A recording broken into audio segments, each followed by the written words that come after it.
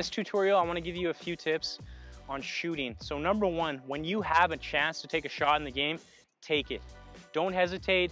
Don't make the pass instead and regret it. If you know it was a good shooting opportunity, I want you to take it. I'd rather you take it and miss than be hesitant, doubt yourself, and give that opportunity away, okay? You'll learn much quicker, you'll become much better. So want to take your shots, want to get them off. Every opportunity you have, take the shot. Also, your mentality, when I'm about to shoot, I can't be thinking about everything that could go wrong. Missing the net, the goalkeeper saving it, everyone yelling at me, the defender coming to tackle me, okay? All you can focus on is being present and focusing on your shooting technique. So let's talk about technique. First of all, before we talk about power and accuracy, get your shots on target. If you're trying to blast it as hard as you can, you're always missing the net, it doesn't matter how hard you can kick the ball. So you have to get it on target and you'll learn what it takes. That's why you're out here at the field practicing. But sometimes you might be off balance when you're shooting. Sometimes the ball is stuck in your feet. Sometimes it's on your right, on your left. You have to figure out, how do I get it on target consistently? And once you can do that, then you can start adding more power. So how do you generate power? Well, first I want you to think about your foot technique. Make your foot strong.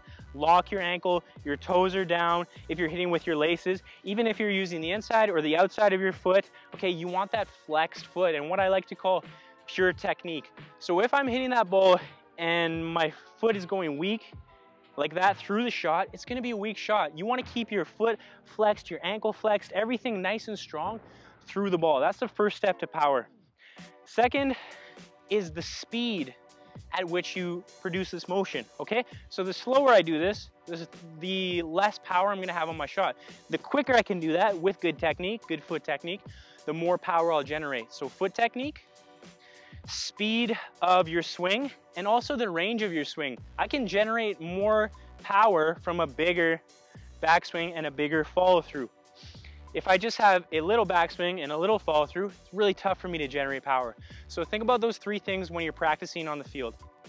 Accuracy, I really want to think about guiding the ball with my foot. So what I mean by that is, if I'm trying to put it into that corner over there, I have to push it like that, as you can see, okay? If I want to push it into the left corner, I want to, as I release the ball, I want to see myself, my foot, my leg, pushing it, guiding it, okay? A lot of us, we're just like chopping at it. And every time you take a shot, stop and look at your foot. Where was it pointing? Okay, so your foot technique is one thing, then your body positioning. If I want it to go into that corner, I want my body to finish facing that corner. If my body's ending up like this, then you're probably gonna pull your shot to the side like that. Okay, so accuracy, really think about guiding it, really pushing it there. If you wanna use the inside of your foot or the outside of your foot, I wanna push it there with my foot, I wanna push it there with my body. So those are two things I want you to think about when it comes to accuracy, power, but like I said, guys, most important is you're getting consistent, you're getting the ball on target as often as possible. Hey, what's going on? This is Dylan Tooby of Progressive Soccer Training. I hope you enjoyed that video.